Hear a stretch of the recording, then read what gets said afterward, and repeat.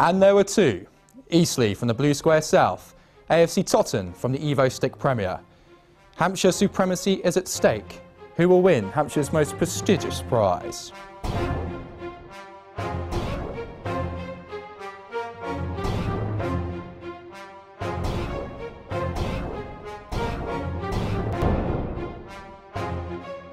Hello and welcome to a special Whittle Sports Week. AFC Totton may have won the Hampshire Senior Cup 2 seasons running, but Eastleigh are vying to stop it by securing their first cup victory in this competition.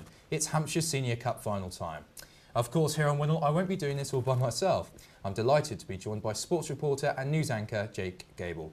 Now, Jake has reported on both AFC Totton and Eastleigh over the last 2 seasons, and I'm sure his knowledge and expertise will no doubt enlighten us all. A very good day to you, Jake. Thank you, Aaron. Let's talk about this. 2 great teams, non-league teams in Hampshire, vying out for a piece of silverware. You couldn't ask much more than this, really, could you? No, absolutely. I'm sure we're in for a game of great entertainment, Aaron. You know, both teams really going for this. It's their chance for silverware this season, and I'm sure we're going to be up for quite a game. Okay, so here we go then. It's Hampshire Senior Cup Final 2012. Who will win, Eastleigh or AFC Totton? Joining me at St Mary's in the commentary box is Jake Gable. Hampshire Senior Cup Final 2012. Eastleigh against AFC Totton. The last silverware is up for grabs here. This is Elphick. Eastleigh happy to build up from the back. Holloway over to the captain Jordan. Nelson. I'm just tracking his run in my line. He's ran, Aaron, he's through. And he's going through here. Has he got it? Has he got the pace on him? Yes, he has. He's beaten Davies. He squares the ball. It's a great chance for Eastleigh. And that is the opening goal of the Hampshire Senior Cup Final 2012. Chris Flood opens the scoring. Brilliant worked goal from Eastleigh. Well, it's absolutely fantastic work there. Mitchell Nelson, we mentioned him earlier, Aaron, going down the right-hand side, and we said they'd have to pick him up, and they didn't. It was Callum Davis from Totton who let him go. Nelson there just bundling the ball across, and wow, it was very close, but there you have it. Eastleigh lead, Aaron. Yeah, and the 2 defenders couldn't stop the ball from going into the back of the net. So there you have it. Eastleigh lead by Galton against AFC Totton. Replay coming in again, and well, he did very well there to slide in. Well, AFC Totton will be wanting to get the ball upfield as much as possible. It's going to contend with a free kick here, and it's floated in, and chance missed by Eastleigh. Wow, that really was a golden chance, Aaron. Should have done better there. That was a free header, and how costly could that prove for Eastleigh later on in this game? Unbelievable opportunity, and the goalkeeper flapped, and well, Porter there certainly got away with that one.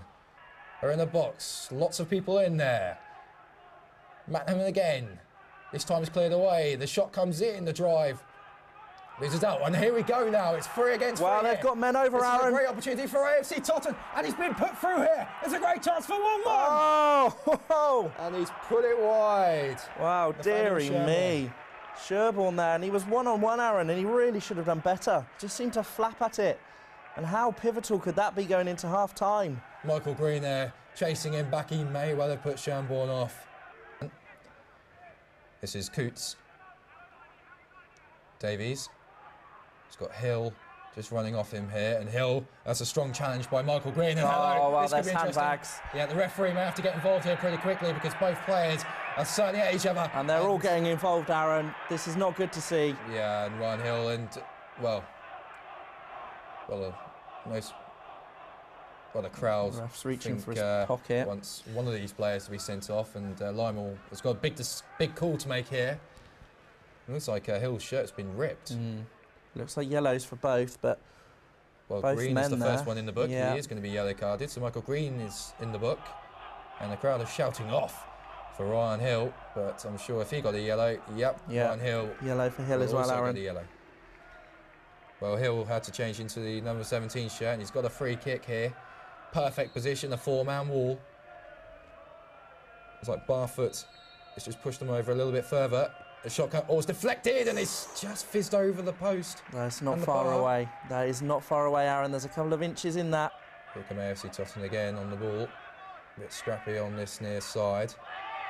It's still on. The referee's allowed play to continue. It's still with Michael Charles. And he cuts inside. tried to get the dummy. And still they chase. And it's Jonathan Davies. And that could go anywhere. Oh, and tipped over. Well, it was great work in the build-up there from Charles. Industrious, kept hold of the ball well, and gave his team that opportunity. It's going to be a free kick. Hill's going to take this one. 5 up. Onto the far side it goes. Oh, it's escaped everyone. Oh, and a glorious chance spurned there from James Coots. Here we go again with AFC Tottenham. They've certainly played better in this second half. Now onto this far side. It's a lovely one too. It's a lovely chance. Oh, deflected post. Second chance. It hits the post again. Jonathan Davies. Well, it's that man Davies again, causing problems. Long thrown into the box, headed away. Oh, pause on the shot by Magnan. Oh, it got a header on the way through in the second chance. Oh! Shades of Gascoigne Euro 96 there, and a matter of inches away. Here's Mattenham again. Well, 1 goal would win it now for Eastleigh. And here's the man to set the wall up. Here's Chris Flood. And it looks like Mitchell Nelson's making a run into the far post. He's got a great chance for 2. He's free. It's over the line. It's over the line. It's definitely over the line. And Eastleigh has scored the 2nd goal of this cup final and now lead AFC Tottenham by 2 goals to 0. They've charged forward. It's a great counter-attack. Ball played out, and it's that man Mitchell Nelson again, left unmarked to the far post. The ball's played back here, and Eastleigh have won the Hampshire Senior Cup final for the first time in their history. Yeah, absolutely. Congratulations to Eastleigh. They've deserved it tonight. Played well, kept the ball, got the ball forward quickly. They've been great going forward. And spare a thought for AFC Tottenham. They've played their part here in this final. The party in Eastleigh and the party in St Mary's has already started. But as the AFC Tottenham players come and collect their runners-up medals. Well, none of those players will want to be getting one of those medals, Aaron. You know, they've come this far. They want to win it now. But it just wasn't to be for them tonight. Eastleigh collect their medals. There's Mitchell Nelson there collecting his. That's Elphick. Gary Holloway behind him. And so on. And as the crowd roar with expectation, I'm sure Tom Jordan will duly deliver. Eastleigh are the champions of the Hampshire Senior Cup. Well, there you have it. Eastleigh have won the 2012 Hampshire Senior Cup final by beating AFC Tottenham by 2 goals to 0. Now I'm joined here by Jake, who was alongside with me at the game. Now let's talk about the post-match analysis here. There was one nice little battle on the right-hand side of midfield for Eastleigh that really kind of excited me. Let's talk about this. Absolutely. Well, it was the battle between Mitchell Nelson on the right-hand side for Eastleigh, Callum Davis on the left for Tottenham. This is the opening goal. Now, you're about to see Nelson, the right-back, coming into your shot now. There he is in the red boots. Now, plays it forward. Now, Callum Davis, the left-back here, really should be keeping track of Nelson, but the ball's played in over the top, as you see. It's a very good ball. Nelson keeps his pace, keeps his strength, plays the ball across goal, and it's bundled home. Now, for me, Callum Davis there, the Tottenham left-back, he should really be keeping tabs on Nelson, but Nelson's pushing him back into his own half, and he can't get out. To be fair on Davis, do you think that was a foul on the edge of the area? No, Aaron, I think he should be standing up there and making himself count. Now, what about this man here then? Well, it was a tale of 2 Davies really for AFC Tottenham. Obviously Callum the left back, but this boy here, Jonathan Davis, impressed me throughout the whole game. He's got touch, technique, pace, awareness. Look at him go. He's the creative hub for them. Now, I'm just going to take this action here and stop it just there.